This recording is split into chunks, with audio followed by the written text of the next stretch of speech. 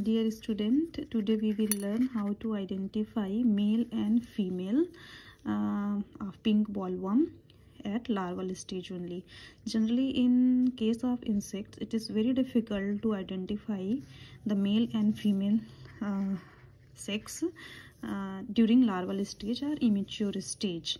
So but in pink bollworm we will teach you how to identify the male larva as well as the female larva. So see, here you can see the pink bollworm larva, which is a full grown up larva. This is pink color, full grown up, and this pale color, it has to molt one more stage.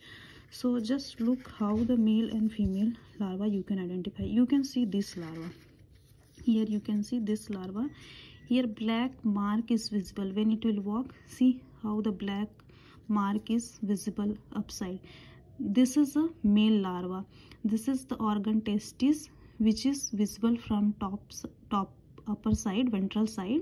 So by looking at the black mark you can identify. So this is the male larva. Here you can see there is no black spot. So this is a female larva.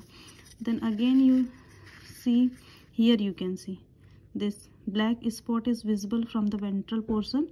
So this is the male larva.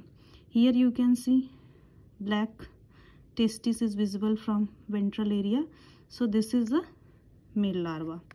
And in case of this, there is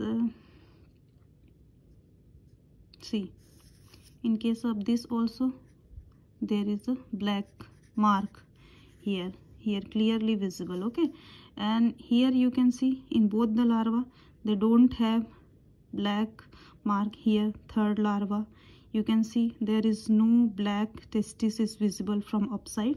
So this is a female larva. Okay, so this is how you can identify male and female larva in the immature stage only. See, this is the male larva because black portion is visible here, and here also again it is a male larva.